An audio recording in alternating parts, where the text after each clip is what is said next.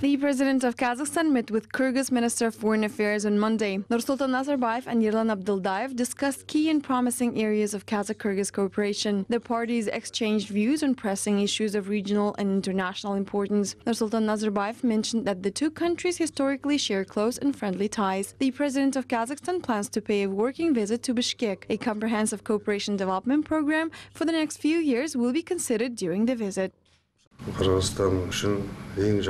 Kyrgyzstan is our closest neighbor and partner. We should not have any unresolved issues. Our relationship should be exemplary. We need to stick together, taking into account the difficult economic and political situation in the world. I believe our countries have all the necessary prerequisites to be able to understand each other and establish mutually beneficial cooperation. We look forward to this. We held constructive talks with my colleague, the Minister of Foreign Affairs of Kazakhstan, on this.